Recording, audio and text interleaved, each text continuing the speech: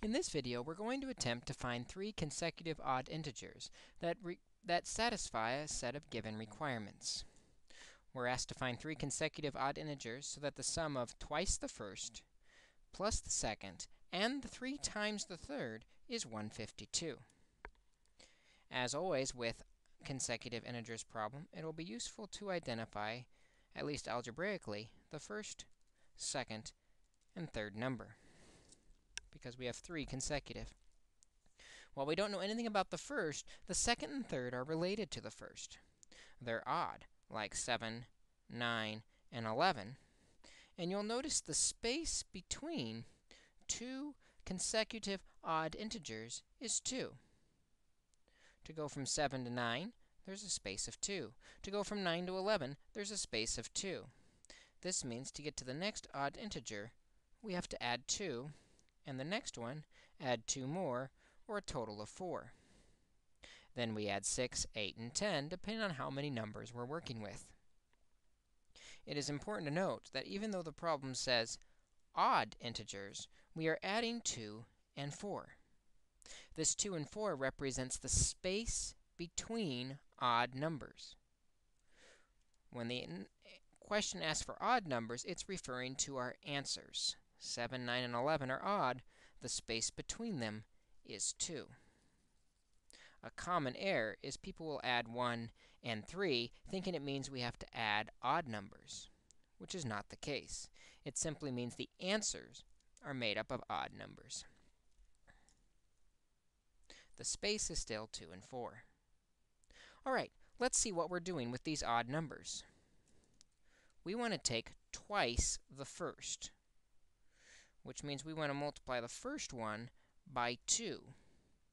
When we do that, we get 2x. We also want the second number. Nothing special about it, just x plus 2.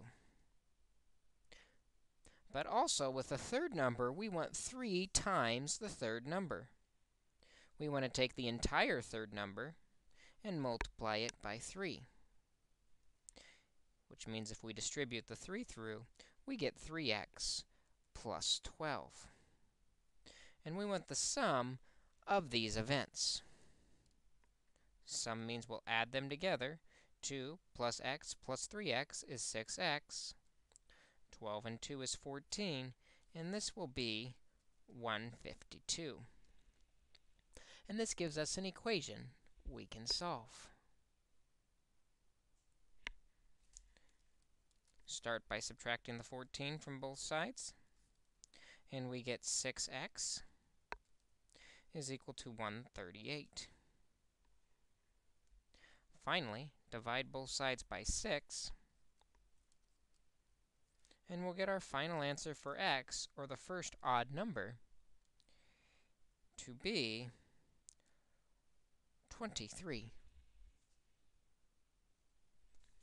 23 is our first number, the x. The second number, 23 plus 2, is 25.